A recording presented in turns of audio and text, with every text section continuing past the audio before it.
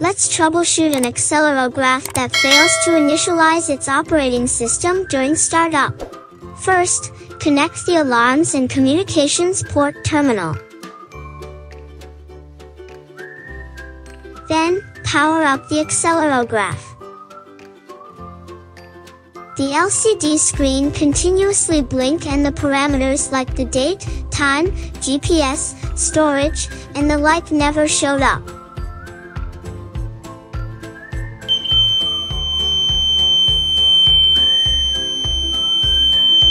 Okay, let's unplug the 12 volts DC power and remove the SD card, and then power up again.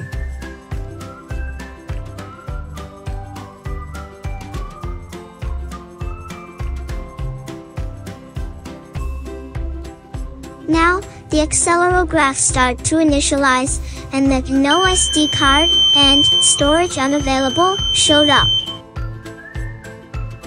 Let's unplug the 12 volts DC power again and insert a new SD card to its slot.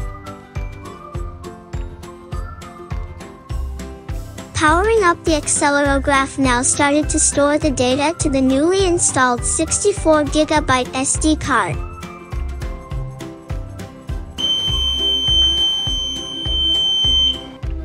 Now, focus on the defective SD card and let's do some tests.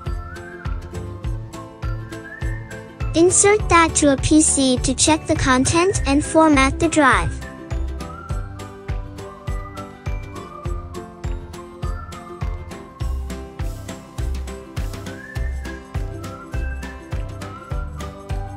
It looks like it is write protected, even not physically.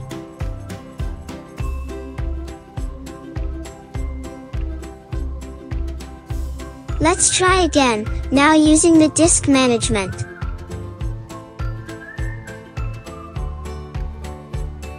Still, the format option is not possible. To continuously record the data, we recommend replacing the defective SD card with a new one. That's all, folks.